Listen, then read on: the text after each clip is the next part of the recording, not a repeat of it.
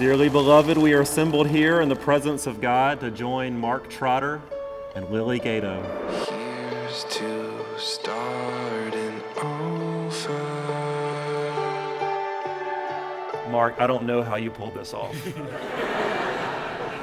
but I'm really glad you did.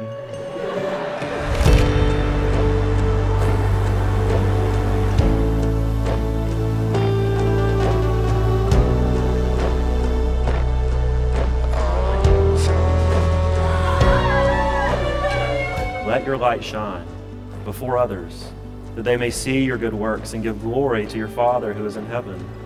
And that's my prayer for you today. You have that light. Let it shine. Lily is the baby of the family, and I don't care how many graduate degrees she gets, she's always going to be my sweet little lily bud. Oh my gosh, Nels. When Patty and I met Mark, we had the same reaction that Lily did.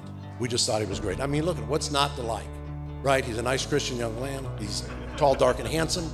We're excited about the prospect of more grandkids, so that's pretty exciting. We have Reagan and Reese. No, that's fine. You got time. I'm not going to pressure you.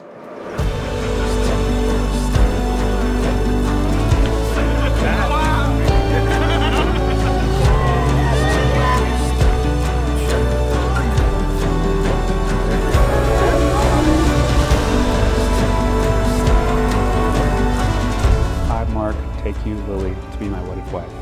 To have and to hold from this day forward. To love and to cherish for as long as we shall live. This is my solemn vow.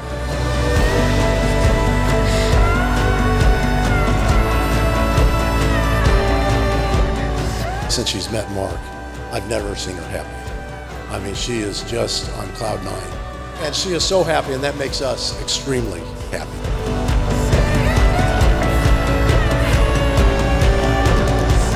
You know you're in love when you can't go to sleep because your reality is finally better than your dreams. Now, by virtue of the authority committed to me by the Church of the Lord Jesus Christ, I now pronounce you, Mark and Lily, husband and wife. Mark, you may kiss your bride.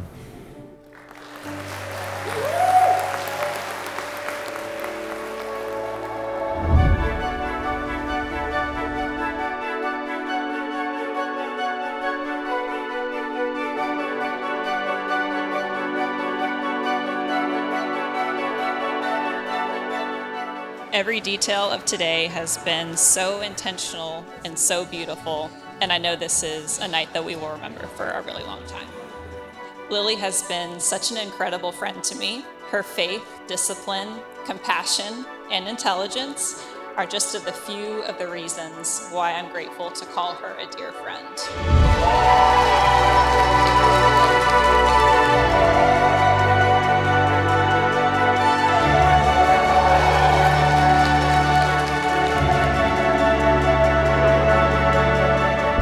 Mark, you have a heart that is following so close and hard after Christ, and you found a woman who is just the same.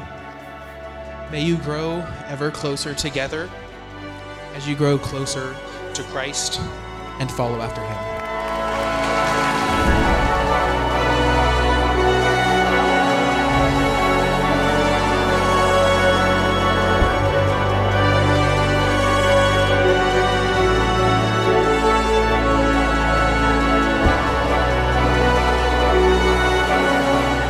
It gives me great pleasure to be the first to introduce to you Mr. and Mrs. Mark Randolph Trotter.